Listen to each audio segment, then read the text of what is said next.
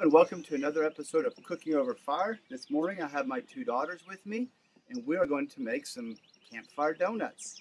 Girls, tell us what we need to make campfire donuts. The first thing we need is a 12-inch. So you might remember this video that we did, years ago. Just look at the girls now. And we had some amazing people that did a review of it, and I wanted to take a few minutes to show this to you. If you want to see the original video, I'll put the link below, but enjoy this recap of our video and how much these people enjoyed it and what you can learn from their review. Thank you very much.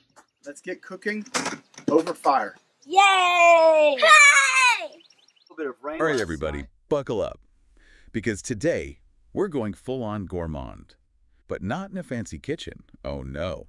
We're talking campfire cooking. That's right. Primitive, delicious, and in this case, unexpectedly donut-y. Precisely.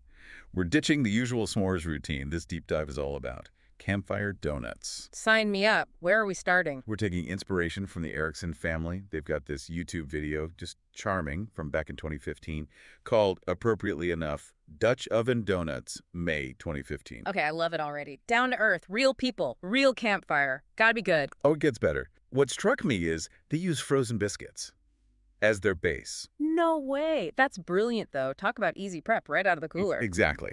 But here's where it gets wild. Their deep frying method. 2 bottles of oil. Okay, see, now that's commitment to crispy goodness right there. That's got to be some serious heat. Do they mention what kind of oil?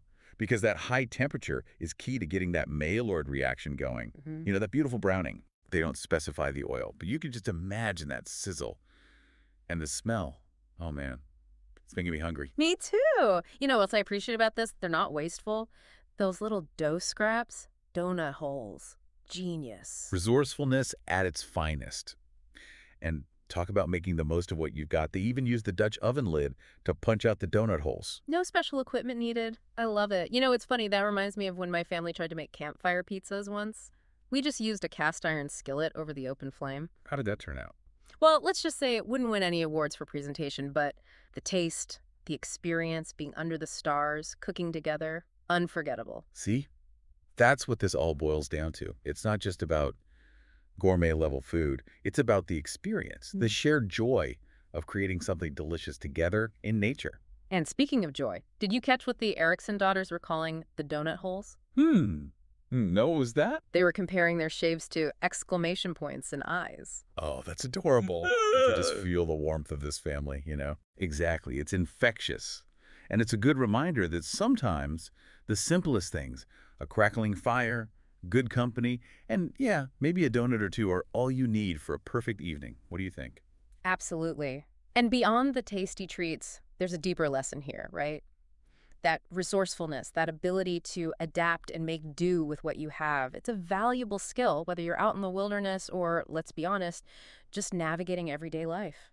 Couldn't agree more. And that's what makes this deep dive so rewarding. It's got me thinking, what other culinary surprises are lurking out there, just waiting to be discovered around a campfire? The possibilities are endless. That's the spirit. So listeners, here's a little food for thought. What will you create? Get out there, get creative, and who knows, maybe you'll discover the next campfire culinary masterpiece.